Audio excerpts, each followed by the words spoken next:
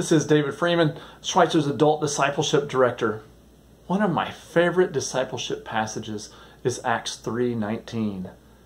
Repent therefore and return so that your sins may be wiped away, in order that times of refreshing may come from the presence of the Lord. That return, some theologians think it's this return as close as possible to the original state that we were in the garden, that relationship that God intended for us to have with Him.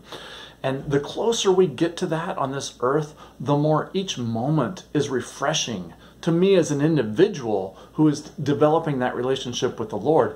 However, that refreshment also comes to all the spheres of influence in which I walk and to our culture. The more of us who return to that state of living with God, the more refreshing there is in the overall times of our culture, not just the individual times of the moments of our individual lives.